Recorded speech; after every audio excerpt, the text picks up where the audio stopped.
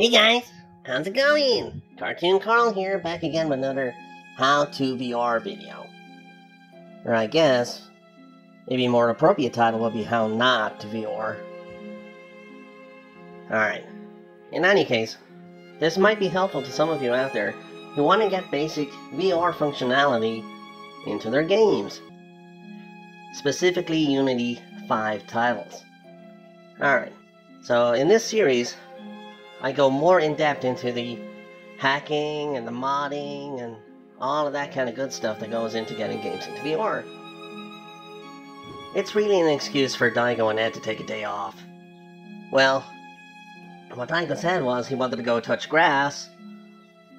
Ed assumed that meant getting rolling papers, putting the grass inside it, wrapping it up, and smoking his brains out, so needless to say, if he had legs, he would have been kicking as well as screaming as Daigo dragged him out the door. Alright, that being said, what are we doing today? Well, today, you know, as Oppenheimer said regarding the atom bomb, just because we can do something, maybe we should stop and think, should we? Alright, and that's very much true of this. So what we have here is DARQ. DARQ, it's a 2D side-scroller, well, more accurately, 2.5D.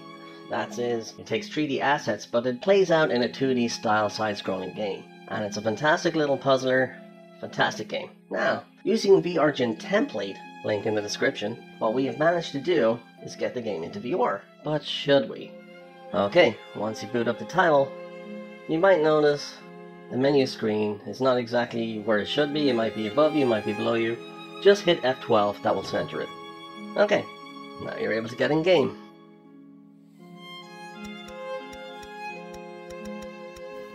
VRified Games. Okay, so as you can see, we have a comparison here. We have the original flat screen version on the bottom. That's how it looks if you were to play this flat. And then you've got the unaltered VR version in the background. Now, as you can see, there's certain lighting and textures that are missing in the VR version. Not a big deal. Okay, but gee, it's in 2D, and you can absolutely play it that way, and actually, maybe that would actually work. But how we do things here with VRified Games is we try to get things as immersive as possible. Now, what is more immersive than a first-person perspective? Okay. Well, aside from the computer-brain interface, nothing. So, okay, here's what we gotta do. If you don't already have this installed, go ahead and look for it on Steam, it's free. OVR Advanced Toolkit. Search for that. Install it. It has a Steam VR overlay, so it'll just appear there. Very handy. Alright. Go ahead and open that up. Alright. Go to Offsets. Okay. So the first thing we gotta do is, as this is 2.5D, we're looking at the world side on. Okay? That's not ideal. Again, easy fix. Look where it says camera rotation. Rotate that 90 degrees. Now we're head on with the world, perpendicular. Okay. Now we gotta get our position relative to that of the character. Now this is kind of the tedious bit. So you gotta move it in small increments. The camera, left, right, forward, and back. Okay. Just continue to do that and, oh, well, he's a handsome devil. Just continue to do that until you get it into the right position. Now, you might notice as you move the character forward and back that the camera shifts. So you may need to adjust that ever so slightly, just so you don't clip through your own head, etc. So, let me just clear the air a little bit here, because there seems to be some misconception out in the wild as to what it is we do here. At VRified Games, our main aim is to get games to be the most immersive they can be using software and technology that's available to us. Now, many people out there have assumed that we're calling ourselves modders or we're modding. That's not entirely accurate. A more authentic way to describe what we do is hacking. What we do is we take existing software solutions. Say, for instance, a game has a first-person mod here, there's a 3D injector there, this kind of thing. We'll put them together. We're hacking together a VR mode. It's not so much modding. And okay, it can be argued that it's a thin line between hacking and modding. That's true. But the main difference is, modders make a dedicated piece of software. They also make the barrier of entry really easy to get in. Now this is something we strive for ourselves, but realistically speaking, we are not modders, we are hackers. So okay, just wanted to clear the air. Alright, well let's go through the process. So you want to repeat this yourselves with another Unity title, or even this one. These are the steps you would have to go through. Okay, so this guide refers to Unity titles only. And I should stress that this only works for a certain amount of Unity games. So there are two patches out there that exist. There's VRgin template, which hasn't been updated since 2018. And similarly, there is VRified VR patcher, released in the same year and not updated since. Now, strangely, I found that if a certain Unity 5 title will not boot with one, it will boot with the other, and vice versa. I don't know what is going on, but it does seem to be pot luck, and just because you fail with one patcher doesn't mean you should give up. Try it with the other one, you might be surprised. Okay, so to get to those patchers, just go to the link in the description. Download them, simple as that. Alright, the use case is actually identical for both. Now you can't have both instances at the same time, so you need to load in one or the other. If it fails, delete it, put the other one in. So okay, once you have your files downloaded, open them up. Copy the contents of whichever patcher you want to try first. Paste those into the game directory. In this case, we already know VRgin template works with DARQ, so we're going to go ahead and do that. Alright, here we go. This is the really tricky bit of getting VR in, okay? I want you to watch along carefully. Take that exe, now this is really difficult, super modding stuff, and paste it onto the, in the case of VRgin template, IPA.exe. If of course you're using VRified's Unity VR patcher, that would be the VRpatcher.exe. So just go ahead, grab that exe, and drag it on top. That's it. Super difficult. Once you've done that, alright, you're ready to play VR. Now, if you're using the Steam version, I want you to right click on the game, go to Properties, and disable Steam VR Theater mode. Just disable it, don't need it. If you're using the Epic Store version like we are, go to Settings, go down to where the game is located in the settings, extra command line prompt, and type in --VR. That's it, you're ready to play. Now, just be aware, once you're in game, you will not see button prompts like you would in the game proper. So, this is strike one against putting this game into VR. Strike one, straight away, you cannot see the prompts. Now, if you're familiar with the game, or you're familiar with what certain items are, like gears, etc., then you'll know that you can pick them up. It's just a case of hovering nearby and pressing the button. But say you've never played this game before and it's your first time, oh man, that's a big no-no. Alright, and once that's done, abracadabra, you are in the world of DARQ in VR. And I gotta tell you, they put some level of detail in here that you will never see in 2D. It's crazy. And it looks really, really good in this kind of weird, twisted, Tim Burton-esque world that you're in. It looks great. So, okay. As you can see, we're now moving the character. Everything is great. So far, so good. Apart from, what was the strike one? Button prompts. They're not there. So, say if you didn't know this. Alright. You do have to lay down on the bed, and there's a button prompt telling you to do so. You would not know that if you were playing this in VR and never played it flat. So, yeah, it's a pretty big problem.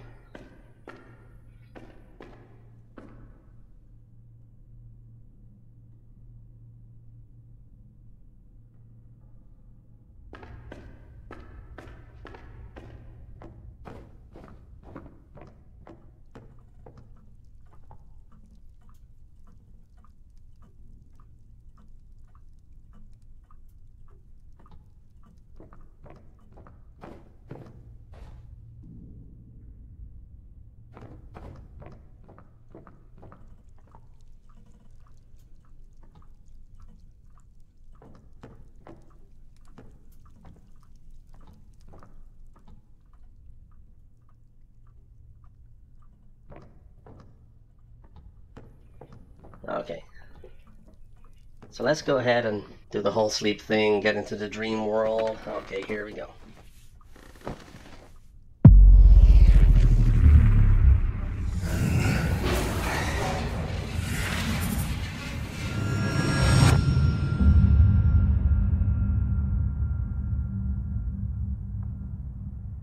Okay. Here we go for strike 2. The original game camera is static.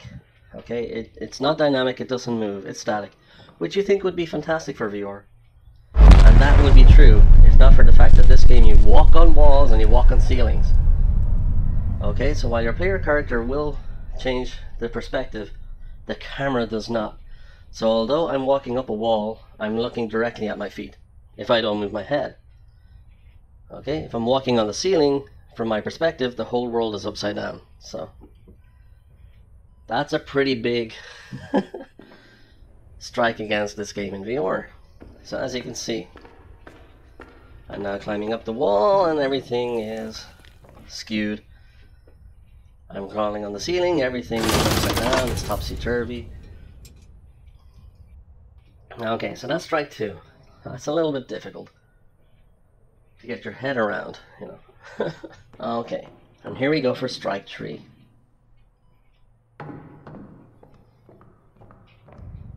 Now, this is not a big deal really, but as the controllers are set up for a side-scrolling adventure, it means left and right only, not up and down as you would expect in a first-person perspective. So, you would need to use some sort of controller remapping software to kind of get around it. Again, it's not a huge deal, but you need to set up a shifter because once you turn around, remember, forward and backwards only. So once you turn around, backwards is forwards, so you need to put in a little shifter. So you swap what was originally left to right to forward to back, and then have a shifter from forward to back to front, if that makes sense, which it probably doesn't.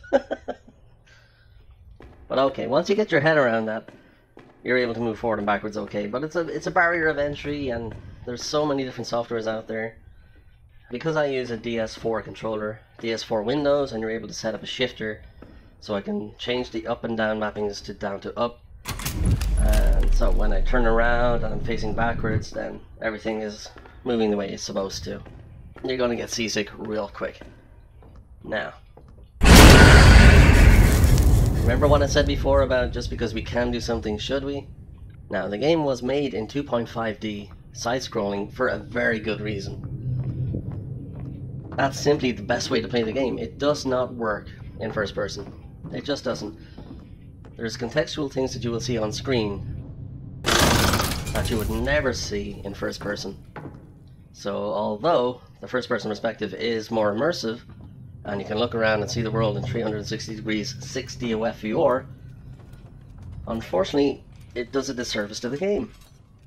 Now you can still play the game in VR in its original intended view, and yeah, it'll play great apart from the button prompts being missing.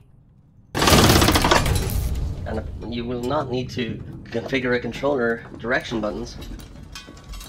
So it is a question, is it even worth doing just because you can do it? And unfortunately in this case for Darq, I have to say no.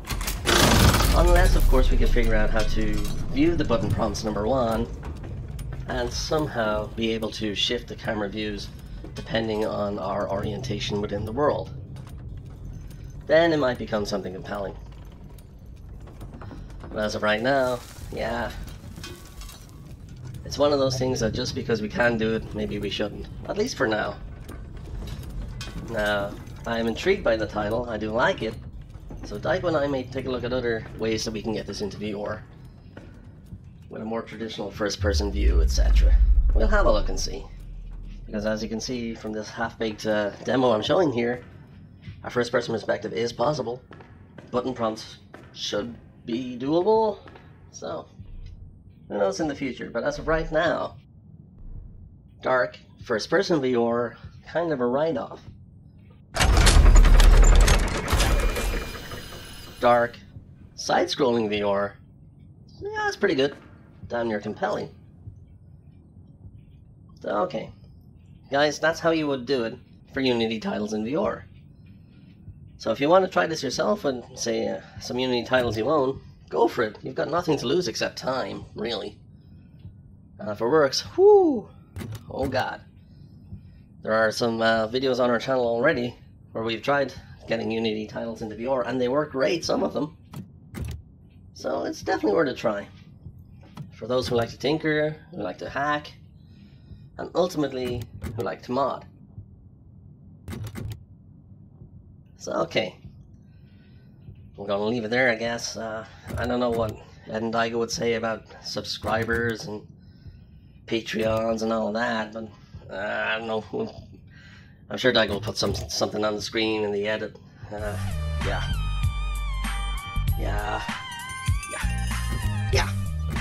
So okay, I guess I'm gonna go. Those guys are touching each other's grass, or I don't know what the hell they're doing anymore. And yeah, okay. It's Cartoon Carl. See y'all in game.